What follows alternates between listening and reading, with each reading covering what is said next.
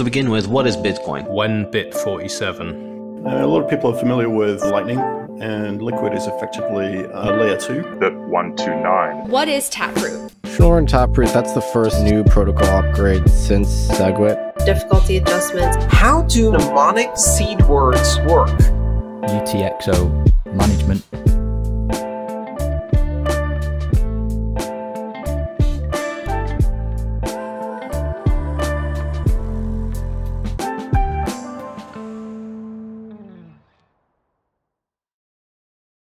Greetings, Ungovernable Misfits. One of the most look-forward-to events of the week for a miner is reaching your threshold on the payout of your mining rewards. Aside from the excitement a solo miner may feel if they discover a block on their own, the steady payout from your pool is a simple pleasure. Generally, there are no surprises. Your pools, or in some case a variety of pools, will pay out about what you think they will, unless of course there's a spike or drought in pool luck, or the difficulty adjustment is drastic. But in general, you have an idea as to how many sats, give or take, you're going to receive.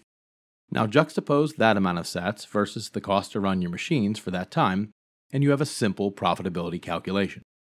In this episode of Bitesize Bitcoin, we will explain how to factor the cost to mine and the variables that go into profitability predictions. You'll notice in the intro of this episode that I said profitability predictions. Predictions, just like Bitcoin price predictions, mining profitability predictions are speculative. It's because of this that I don't personally attempt to answer inquiries about mining profitability. Just like future Bitcoin price, I don't know. I just keep hashing. But calculate cost to mine and compare it to what you've received in payouts, assuming you sold the second you received them, and honestly, what pleb miner is doing that? Is simple math. And simple math is my kind of proof of work. And in doing so, we can derive a profitability snapshot. Cost to mine is easy to calculate. First, we need to figure out the wattage of the device we're going to run. Now, most Bitcoin mining servers' power usage specs are rated at plus or minus some percentage. Bitmain rates their machines' power usage at plus or minus 5%, and MicroBT rates their machines at plus or minus 10%. In this instance, we will calculate a generic ASIC miner with a power usage of 3200 watts. Now that we know the wattage, and since we know from our previous Bitesize Bitcoin on electricity, that power is the rate at which a certain quantity of work can be done over a period of time, we multiply the wattage by time. Since we want to run the machine with a maximum uptime, the halving is always upon us, we will multiply by 24 hours. This gives us a power usage of 76.8 kilowatt hours per day. For novelty's sake, that machine made approximately 2 quadrillion, 400 trillion SHA-256 hashes in one day. Now we can take that 24-hour usage number and multiply it by your power rate. Generally, a good rate in the US is 10 cents a kilowatt hour. So 76.8 kilowatt hours times 10 cents comes to $7.68 a day to run our generic miner at 100 terahash. The US average is currently somewhere around 14 cents a kilowatt hour, a 10% increase over last year. That ends up to being almost $10.75 a day to mine with your 100 terahash machine. To bring some perspective on cost to mine in your locale, in Japan it would cost 3,105 yen a day or $22.50. The UK at 34 pence a kilowatt hour is 26 of the king's, not queen's, yeah, you guys got a king now, 26 of the king's slave notes. Speaking of countries that still maintain the lunacy of monarchy, in Norway it would cost 141 kroner or $14 a day to run our Bitcoin mining server.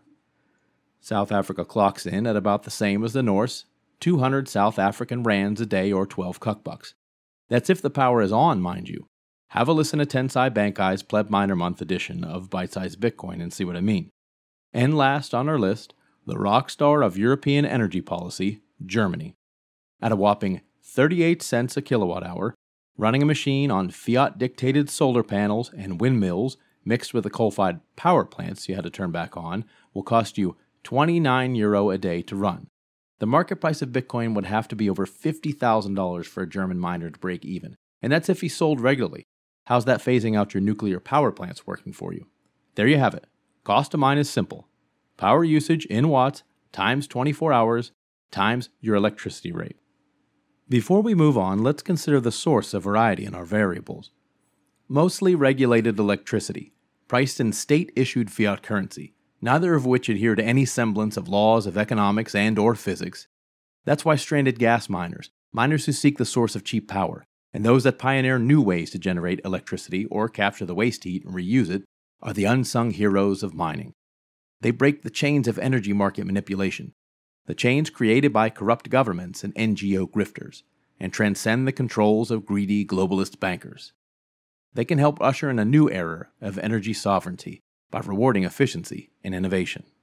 Now to factor in how much Bitcoin you can earn while mining over a time period. In a previous Bitesize Bitcoin, we explained the difficulty epoch and the 2016 block adjustment period. So let's take a recent payout average. For the purposes of our discussion, over a 1-year span, some difficulty epochs will be better than others, but in this epoch of somewhere around 36 trillion to 37 trillion, we will assume 2 weeks of 100 terahash Bitcoin mining generates 477,000 sats worth of mining rewards. At the time I'm recording this, we're about 76% from all-time highs. We can value those sats at an optimistic $80 for 2 weeks. At $7.68 a day with our 10-cent rate, it costs about $107.50 to mine over a 2-week period, putting us in the hole $27. But that's if we sell the moment we're paid out, and if we ignore several other factors like variable power rates, heat capture, different difficulties, equipment costs, depreciation or sometimes appreciation, transaction fees, pool fees, dev fees, price fluctuation, the value of your infrastructure, and so on. It's for these very reasons why when I'm asked about profitability, I shrug my shoulders and point to a profitability calculator or similar tool. Or I say, I can tell you the cost of mining, but profitability, and especially future profitability, DYOR. Go ahead, you can plug in numbers and scenarios to your heart's content. The calculators will do the work for you. As for me, I'm going to hash, I'm going to hodl. For a lot of pleb miners, it's not just diamond hands, but diamond plugs. We're not unplugging, or should I say we're hesitant to. It's physically painful to turn them off, as if our heart stops beating. Difficulty be damned. Bitcoin price and fiat, I don't know, one Bitcoin is one Bitcoin, right? You're not taking this away from us. We will hash. We will defend the network. We will find a way. As the great Charlton Heston once said, I want to say those fighting words for everyone in the sound of my voice to hear and to heed. From my cold, dead hands.